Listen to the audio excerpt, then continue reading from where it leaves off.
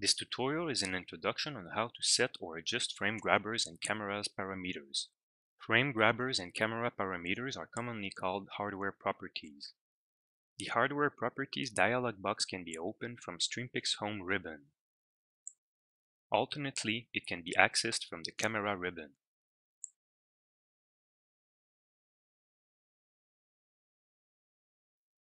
The dialog box will include at least two tabs, a setting tab as well as an adjustment tab. More tabs may be available with additional parameters depending on the frame grabber or camera being used. Parameters are generally provided in an enumerated list of possible choices.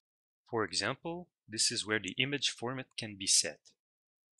The triggering mode of the camera can also be set via the Settings tab.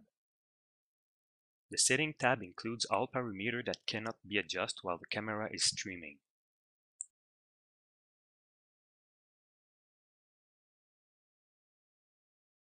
The Adjustments tabs allows you to adjust parameters that can be tweaked while the camera is live and sending frames.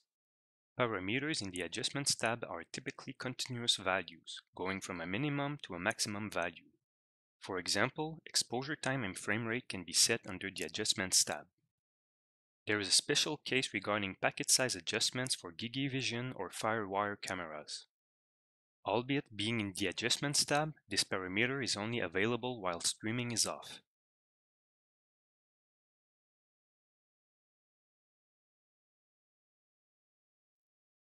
By clicking on the Hardware Properties button, image capture is suspended, giving you access to both Settings and Adjustments tabs.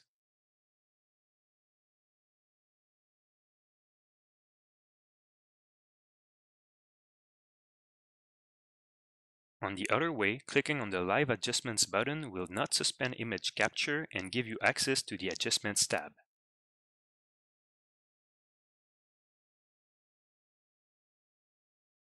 Adjustments can also be set via the docking panel. By checking Broadcast, it is possible to simultaneously apply adjustments to all currently connected cameras.